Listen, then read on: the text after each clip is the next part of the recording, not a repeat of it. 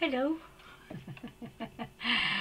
Ah dear, I wasn't due to do a video, but every channel on the television is sport, and I do not like sport. I'm fed up with tennis, though I can play tennis, so I thought I've got to do a video, something to do, and to tell a little story, which is a very strange little story that happened to me yesterday.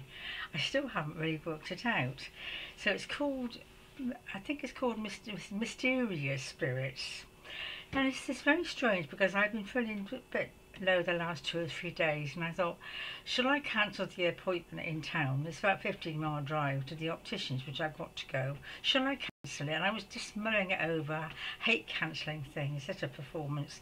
So anyway, I went to bed, had a lie down in the afternoon, and in the evening I saw there was a message on the phone, and it definitely said it was a woman's voice. It's kind of slow and deliberate, saying, would you please phone us back to let us know for us to cancel your appointment.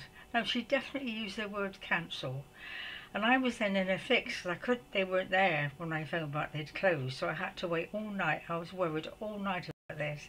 My mind went AWOL. It was incredible. I never realised just what the mind can do left to its own devices, because I didn't know why she asked me to cancel it. What I thought initially is I'd been to the other optician some weeks ago, well months ago actually, and had to return some glasses because they were absolutely hopeless. And I began to think, I wonder if they've been in touch with this optician. They've given me a bad rap. And they're cancelling the appointment. I mean, I went on and on all night. It's ridiculous. I know it's ridiculous, but I can't think of a reason. I did the cards. I tried a dowsing. I tried everything to get an answer as to why she would want me to cancel the appointment. So when I thought, well, if I ring up and cancel it, do I really want to cancel it, or is it my imagination? Am I being guided to cancel it? But it was a human voice, and she definitely said, give us a call to let us know to cancel your appointment. Well, unfortunately, I didn't go racing as I could have done in a panic and anger to the Specsavers who had been before, to say, have you been giving my private information to somebody? This is a good lesson. This is a very good lesson, to sit on my impatience. And I had to go all night thinking, should I, shan't I ring them in the morning and have a complaint? So I thought, no, I'll try the other one first and see what they come up with when I ring them to say, what was your message about? Oh, I did do that. I left a message the night before to say, what did you mean? I'll ring you in the morning, which I did, though they had already rung me first of all. So I got a hold of this woman. She sounded quite different actually, and she said, oh, no, we didn't leave that kind of message. We'll see you at 11:30. So I really hadn't got a chance to cancel it. I got into such a dither over the whole thing. I thought, well, I've got to go, see it out sort of thing. And it was okay. I mean, I could hardly walk from one place to the next. I couldn't walk from the car. I've got this fibromyalgia, and my energies were so low, I couldn't put one foot in front of the other, but it wasn't very far. And whilst I was in town, I went to the Fisherman. So I had one or two jobs that made it worthwhile, if you know what I mean. Then I came home and straight to bed, had a lie down to recover. And just now I thought, let's check the messages again. I've got an answer machine, you can check messages. And it said you have one saved message. And it was this woman's voice saying, would you please ring us to confirm your appointment tomorrow? No mention of the word cancel. I had definitely heard her say that yesterday, but this was quite an ordinary message. I felt dreadful because I really when I got there today, I said, you left me a strange message yesterday. They must have thought I was a nut. So it wasn't a cancellation, it was just they do often ring beforehand to say, confirm your appointment tomorrow. So I'm left with this now. You can interpret it any way you like. All I'm thinking of is that I was thinking about cancelling. I was thinking about it, and I didn't know what to do. I'm not very good at making decisions. And one of my kind spirits stepped in and made the phone call. They can do that. I've had strange phone calls before that come from spirits. Not strange emails yet, that's the next step I guess, but strange calls. I think, where did that come from? Who was that? You know, so that it has happened. Not a lot. So I'm thinking, well, maybe they were trying to help me by saying, cancel your appointment. Simple as that. I'm making it complicated. But it didn't, it was badly timed, I think. If I'd got the message in the afternoon, that's interesting. If I got the message in the afternoon, would I have heard the same words? Or did they plan it when I was asleep so I wouldn't get it to the evening? I don't know if anybody can resonate with this. Honestly, it sounds a right mix-up, but I'm trying to work out what it really means. And I do think somebody was trying to tell me cancel it. So I'm left with that now. I've just played it just now, and she didn't say that. Different voice actually. She said, please ring to confirm your appointment tomorrow. So I've got to let it go, really. I mean, I know what I heard, and I thought by playing a message back I would hear the word cancel, but I didn't. But I heard it yesterday.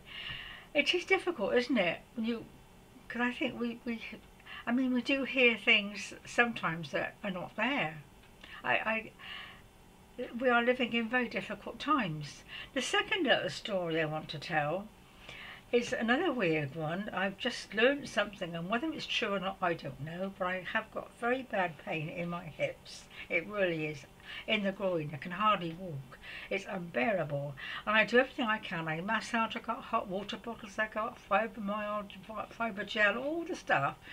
And I usually can calm it down and get some sleep. Well, last night in bed, I can't tell you what you have known pain, know what it's like. I tried everything. I was tossing and turning all night. Well, I was worried as well. The pain was unbearable. I thought, it should have stopped by now. I'd taken painkillers. And every now and then, I'd get this sharp stabbing pain. I thought, suddenly a thought came to me. There's something causing this, like an attack. Well, it is a kind of psychic attack, but somebody was actually causing the pain. Because I knew I'd done all I could and it should have calmed down, but there was someone that was actually, I don't know, making it worse. And I said, it just sounds silly, but it happened. And I said to Lord Michael, I call him Lord Michael because he is, I said, this sounds silly, dear one, but could you please check on the fact that there might be a spirit exacerbating my pain? And you know, within 2 minutes it stopped.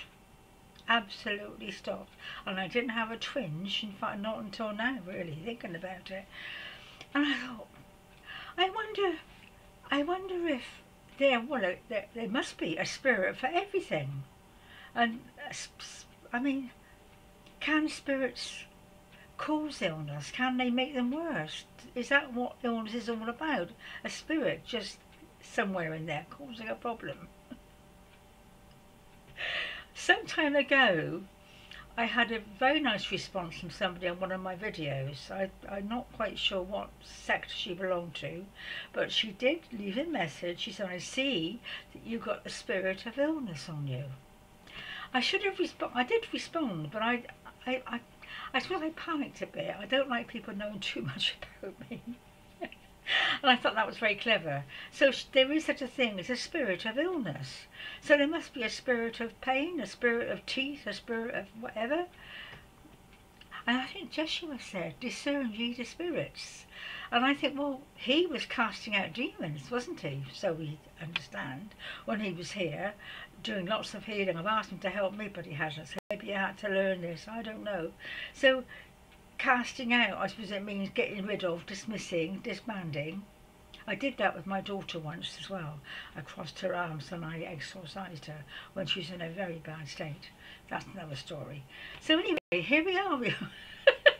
A mysterious day. A mysterious spirit on the telephone. That was probably a helpful spirit, but this second one was the pain.